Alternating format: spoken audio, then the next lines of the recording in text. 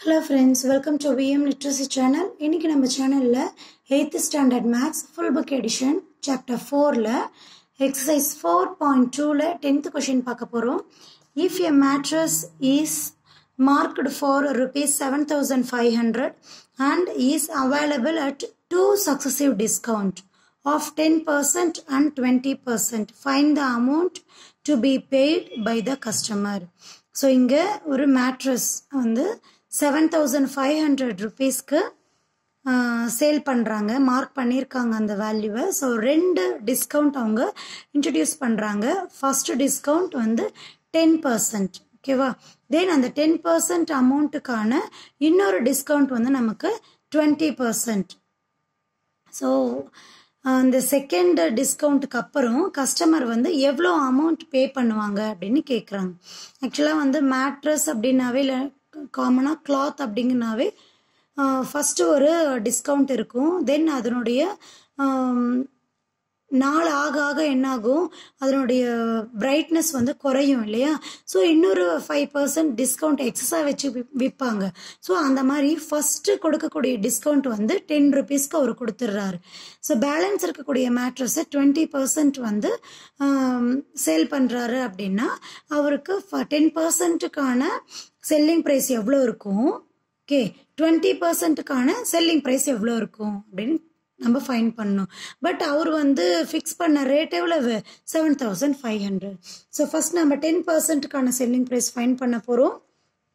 given marked price of mattress எவ்வளவு, 7,500.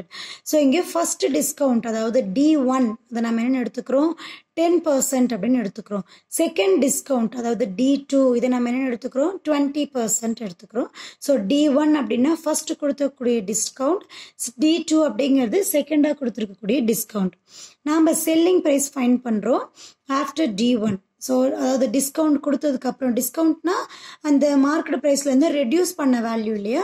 So அந்த reduce பண்ண வேல்யூ தான் இப்போ நம்ம ஃபைன் பண்ண போகிறோம். ஓகே, அதுக்கான ஃபார்மேட் என்ன, SP of discount amount that is equal to MP into 100 minus D1% divided by 100. So இங்கே எம்பியோடைய வேல்யூ எவ்வளவு, 7,500 இல்லையா? ஸோ 7,500 into 100 minus D1 அதாவது ஃபர்ஸ்ட் டிஸ்கவுண்ட் எவ்வளவு, 10 divided by 100. ஸோ 100லேருந்து 10 நம்ம ரெடியூஸ் பண்ணோம்னா 90 அப்படின்னு சொல்லி கிடைக்கும். So 7,500 into 90 divided by 100. இந்த 2 0க்கு 2 0 கேன்சல் ஆகிடும். ரிமைனிங் நமக்கு 75 into 90 அப்படின்னு சொல்லி கிடைக்கும். ஸோ 75 90 மல்டிப்ளை பண்ணோம்னா நமக்கு வேல்யூ rupees 6,750 அப்படின்னு சொல்லி கிடைக்கும். ஸோ இந்த வேல்யூ என்ன, 10%, அதாவது ஃபர்ஸ்ட் டிஸ்கவுண்ட் கொடுக்கும்போது செல்லிங் ப்ரைஸ் வந்து 6,750. இப்போ நம்ம செகண்ட் டிஸ்கவுண்ட் எவ்வளோ கொடுக்குறாங்க, 20% கொடுக்குறாங்க இல்லையா? So SP after D2. So இந்த வேல்யூவை நம்ம இதுலேருந்து எடுத்துக்கணும். இப்போ அவங்களுடைய கரண்ட் ப்ரைஸ் அந்த மேட்ரஸ்க்கு எவ்வளவு, 6,750. ஓகேவா? ஸோ அதனால தான் D1 price discount, first டிஸ்கவுண்ட்கான price நம்ம எடுத்துக்கிறோம். இன்டூ 100 மைனஸ் இப்போ என்ன டிஸ்கவுண்ட்டுக்கு நம்ம ஃபைன் பண்ணுறோம், செகண்ட் டிஸ்கவுண்ட் நம்ம D2 அப்படின்னு எடுத்திருக்கோம், whole divided by 100. So D1 கான ப்ரைஸ் எவ்வளவு, 6,750 into 100 minus D2 discount 20 whole divided by 100. So 6,750 into 100லேருந்து 20 reduce பண்ணோம்னா 18 கிடைக்கும், டிவைடட் பை 100. ஓகேவா? இங்கே இந்த 0க்கு இந்த 0 கேன்சல் ஆகிடும், இந்த 0க்கு இந்த 0 கேன்சல் ஆகிடும். ரிமைனிங் 675 into 8 அப்படின்னு சொல்லி கிடைக்கும். இப்போ இந்த ரெண்டு வேல்யூ மல்டிப்ளை பண்ணும்போது நமக்கு ஆன்சர் 5,400 அப்படின்னு சொல்லி கிடைச்சிருக்கு. ஓகேவா? ஸோ மேட்ரஸ்க்கு ரெண்டு டிஸ்கவுண்ட் அவங்க பிளேஸ் பண்ணி ஃபர்ஸ்ட் டிஸ்கவுண்ட்டுக்கு 6,750 rupees கிடைச்சிருக்கு.